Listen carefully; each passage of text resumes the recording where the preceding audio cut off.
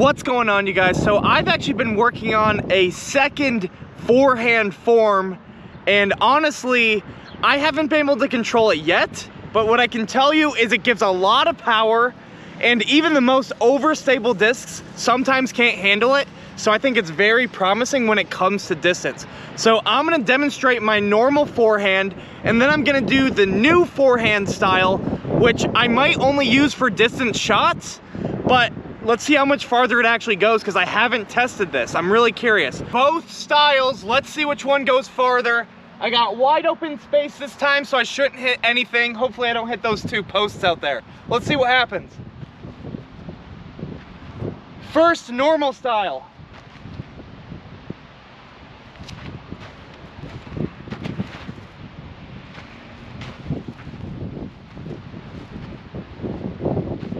Now let's try the new technique and see if it goes any further.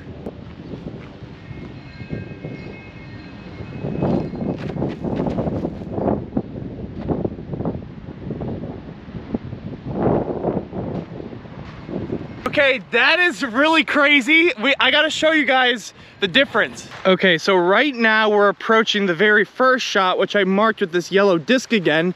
And honestly, this is still a smash. I'll show you once we get here how far away we are. I mean, this is a little bit downhill, but we're throwing from all the way back there. I'd say this is probably at least like 390 to 400. Of course, we got a tailwind, but look how much farther the second one is. So right here, we're gonna start. I'm gonna take steps and let's walk there. So 26, 27, and 28. 28 steps farther. So if every step is about 3 feet, it's almost 90 extra feet. Now, honestly, that is probably like about 60, 70 extra feet on that one toss. And I'm not gonna bother testing this like a million times, but I've noticed that when I do this little different technique in the past, that it's gone farther.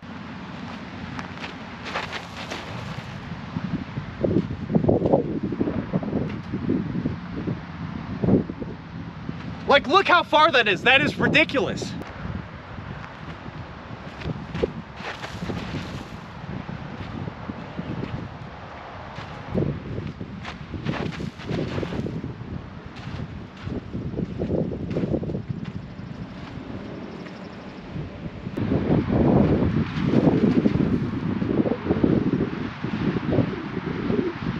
Yeah, a little too high.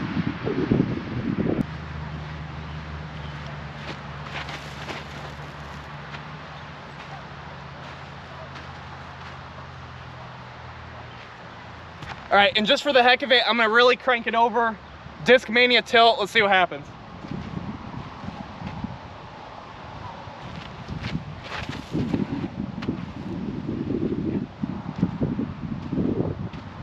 Not horrible for a tilt throw, but anyways, you guys can get the point now. It's not very accurate and not super reliable, but if you have an open space where it's kind of a sidearm shape, I feel like there's no reason not to do this throw.